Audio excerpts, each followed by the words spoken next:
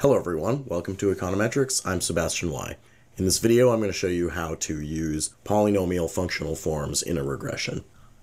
I've got the data from the current population survey loaded up here. We're going to start by running a basic regression of wage on years of experience.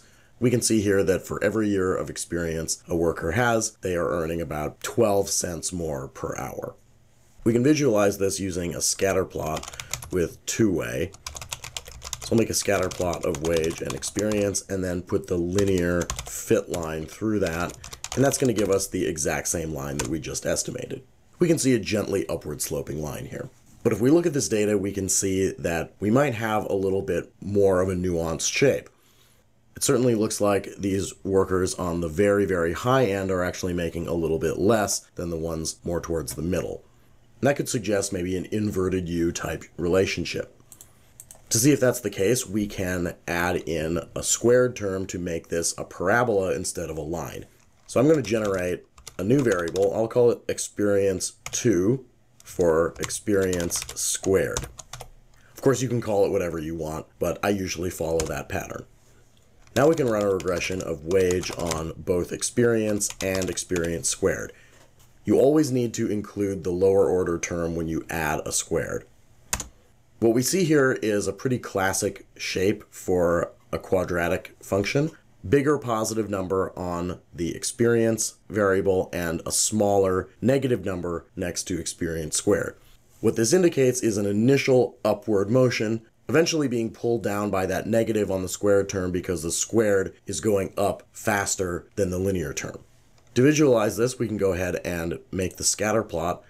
To put in the quadratic fit, we just change this to a Q instead of an L. And that's going to give us our parabola fitting through the data. We don't have to just stop at a parabola. We can add a cubed term or even higher orders than that. Let's go ahead and try that and generate experience 3, which is going to be experience to the third power. Then we can go ahead and put that in the regression as well. To think about whether we really need to do this, one thing we can look at is the residual sum of squares and see how much that has changed. I'm going to run our original regression again with just the experience linear term. You can see that the RSS is about 78,000.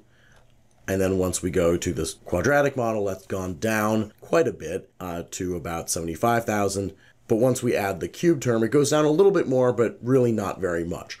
This is also going to be reflected in the changing R squared, where we go from about 3% in the linear model up to about 7% in the quadratic model, and then just a tiny increase for the cubic. So it looks like the quadratic is doing a lot of work for us here, and maybe the cubic is not adding a whole lot.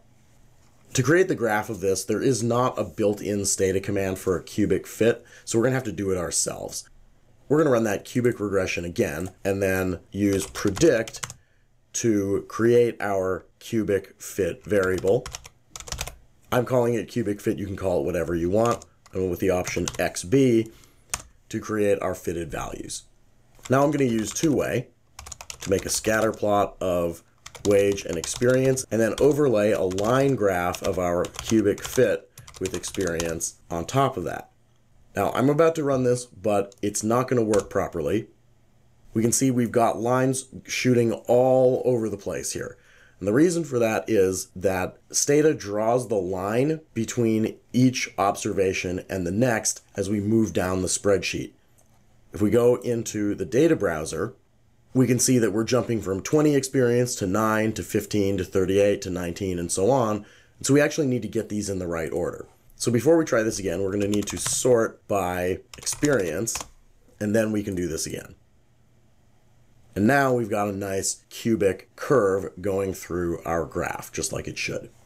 You can do the linear and quadratic this way as well, but the LFit and QFit are quick and easy ways to get that done as well.